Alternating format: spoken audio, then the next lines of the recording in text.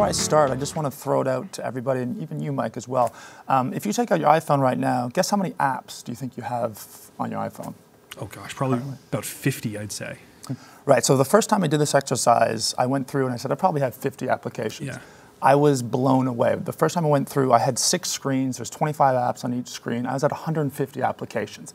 And that was when it clicked, it was my aha moment. So right now they're saying that there's going to be 287 billion apps in the ecosystem by 2017. That's a mind-boggling number.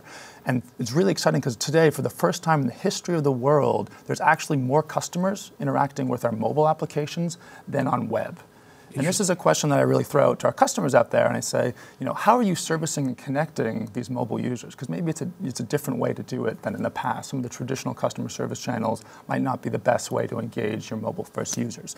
And this is where, you know, SOS, enter SOS is what I like to say. And so this is the new product that we're launching, Safe Harbor Summer 15. We're really excited about it. Before I kind of go into the line items, the features and the value props, I want to kind of just introduce kind of the value prop.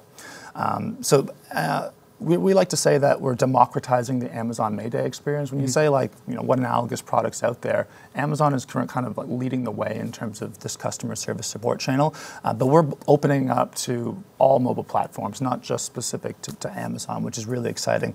And our goal is to kind of create this one-on-one, highly personalized connection.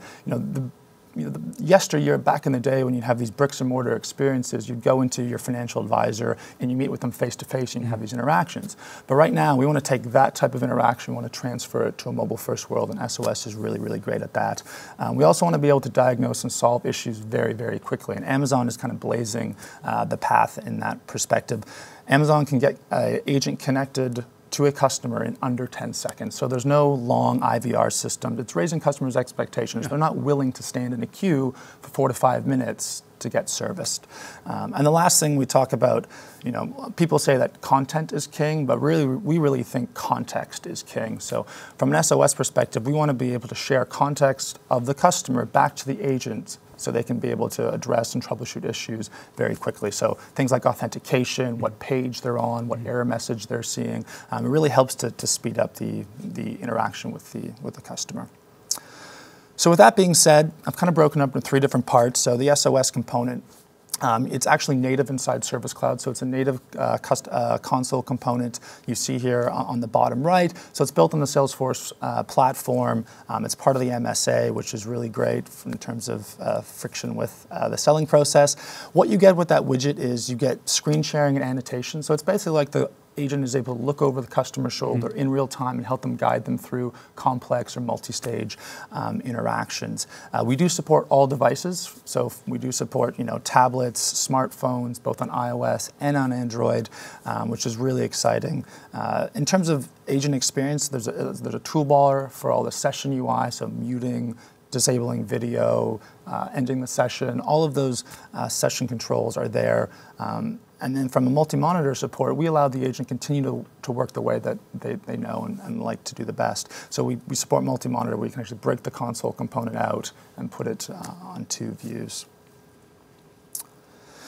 Next, now I kind of switch to the customer side. Like I mentioned before, you drop our native SDK into any iOS or Android application, you get all these amazing features for free. So one of the benefits of using an SDK is it's fully white labelable, it's fully customizable. So when you see SOS in the wild, my development team, we can't even tell that it's SOS because you can customize the text, you can customize the color, the UI interactions.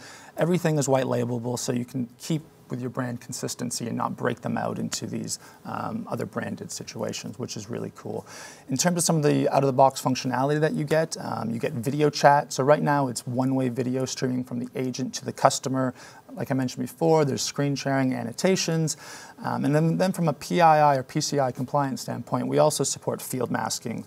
So you can actually mask certain field inputs, so credit card information, social security numbers, very useful. Those types of things. So for financial services and insurance, this is a must-have, and that's something we support right out of the box, which is really exciting. And then lastly, this idea about sending custom data. So as an app developer, I can actually send, you know, an auth ID, a UDID, an email address, so you can authenticate that customer inside the Service Cloud, so you have more context about who you're interacting with.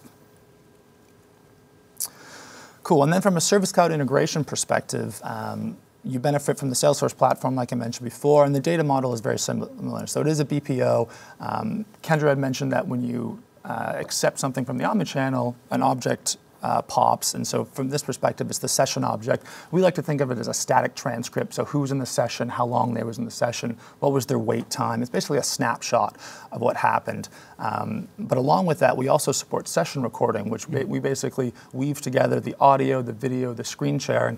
We compile it up in an MP4 file, and then we actually append that file name to the SOS session object, so for audit and compliant reasons, you can actually play back that experience with a customer. It could be used for quality assurance and training as well to help train your agents. And then session activities, so there's a timeline of what's happening, who's joining the session, when do they leave the session, did session recording start, these types of things, which is really important. And lastly, this idea of an agent availability API. So when we've done customer development calls, usually customers are asking us, I don't want to expose the SOS button if agents aren't online, because that's not a great experience, right? You're waiting in the queue, you're like, what's going on? So we've actually exposed an API that they can query and say, if agents are online, should I hide or show the SOS button? So it's a really easy way to say, if no agents are online, let's not show the SOS button. Let's drive them to a self-service option, like a community or even a chat if that's available, which is really, really exciting. So with that, I am going to spin up a quick and dirty demo for you guys out there. So you should now see two screens. You should see an agent logged in the Service Cloud console, and then on the other side, you should see my iPhone being mirrored to your screen as the customer. So as the customer, I'm now logged into the Salesforce web app. And I didn't actually get to make the last Dreamforce, so I was a little bit upset because I heard Bruno Mars was playing. So this year I want to make sure that I'm at Dreamforce. So I'm on the web app, but I can't really find how to register for Dreamforce. So I decide, you know what, instead of being really frustrated and sending out an angry tweet, that I might actually start an SOS session, have an agent walk me through how to register for Dreamforce. So I'm simply going to tap this SOS button here in the bottom right. I get a little bit of an onboarding message, so you can go through that micro onboarding experience. So tell your customer what you're about to expect, have them agree to the terms of service. You can customize this experience however you would like. But before I press connect, I'm actually going to go back to the agent console, and I'm actually going to go online to be able to accept SOS sessions. This is the omni-channel that Kendra was talking about earlier, where we basically push any types of custom or Service Cloud objects to the best available agent based on capacity and their skill set. So now I'm online and I'm able to accept SOS sessions. So I'm going to press connect. We run a network connectivity test to make sure that you're in an optimized network experience, so you have an amazing SOS experience. Now you see the requests pop into the omni-channel queue. You get a little bit of metadata about the customer, so their name, what device they're using, their OS. Then the agent can actually press accept. You'll notice that the SOS widget maximizes on the request acceptance. In the background, you see that the SOS session object actually popped as well. And this is what Kendra was talking about. You can actually pop any object associated with the request. So now you can see that I'm in the shared web experience, where basically the agent is looking over the customer's shoulder in real time and able to guide them through complex or multi-stage interactions. So for this interaction as the agent, I know that the Dreamforce registration is actually at the very bottom. So I'm going to just verbally say, customer, let's actually scroll down to the very bottom, just like this. And you can see that everything updates in real time. And actually, we're going to want you to click on the Events tab down here. Simply tap on that. And then I think, obviously, Dreamforce is the one that we'll want. So you'll actually tap on Dreamforce. And that'll take me to the Dreamforce page. And I should have known that it was actually under Events in Dreamforce. It's so easy and so obvious now that I think about it. But now as the agent, I've got this personal one-to-one connection, so the customer can see me, but I can't see the customer, and now we're able to be in this synced experience. So both the customer and agent can move the agent video around the screen. It's much like a FaceTime experience that you've used before, so you can actually ricochet the agent container off the wall. There's gravity, there's weight to it. So we spend a lot of time kind of optimizing that experience. From a UI perspective, we have radial UI, so you can customize this if you'd like, but default out of the box, we give you you all this functionality for free. So you're able to mute, disable the video, end the session, or even enable two-way video if you like. So now that I'm about to register, I notice that it's in the top right. So as the agent, I'm actually going to reposition the agent container. You'll notice we see this foreshadowing of corners. So we actually have hot corners is what we call it. So most app developers put the important information in the middle of the application. So we want to push that agent video container to the side. So it kind of has stickiness back to the hot corner. So now I've moved it out of the way and I can have the customer go and press the register now button. So I'm going to tap on the register now and we're going to go through the registration process. But before I continue, I'm going to make sure that I've got that time open in my calendar. So I'm actually going to go out of the application as the customer. You'll notice that we're able to background the app and send a visual cue back to the agent. What we've actually done there is we've disabled the video, the screen sharing, but we've kept audio going. So you're able to continue to communicate with the agent, but you're able to go into other apps, go into your operating system within your mobile phone to either pull more information. So for this example, I can go into my calendar app very easily and I can say, okay, June's coming up, to make sure that I'm actually available for that time. And it looks like I actually am, so there's no issues there. I can go back into the demo app and say, this is great, I'm actually going to be an attendee this year, and I'm going to click on that.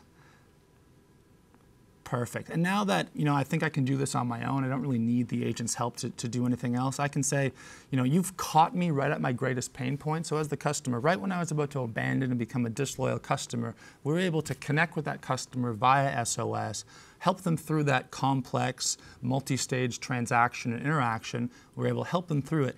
Now that we want to release them back into the wild, it's as simple as tapping on the end session button, releases that customer back into the wild. For this example, we actually have a survey page that pops up, so you can capture metrics around CSAT or NPS scores to see how great that video call was. So here I'd probably give that a 5 out of 5. I think the agent was pretty good on this one, and I'll submit that.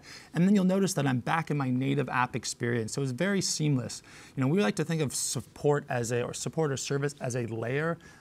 We see a lot of customers, they sometimes think about support as a destination. So you go to this help portal, you go to this help site to get help, but it takes you out of the context of where you're actually encountering the issue. So SOS is all about servicing customers when and where they need it in context.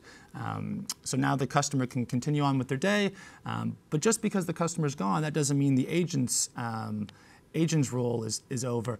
We actually now can go back to our session object here. We can see that if I refresh this page quickly, it's basically like a static transcript of what just occurred. So we can see that who was in the session, how long the session was, the average wait time, but then there's also metadata about like the customer's IP address or what version of the app or OS the customer was using.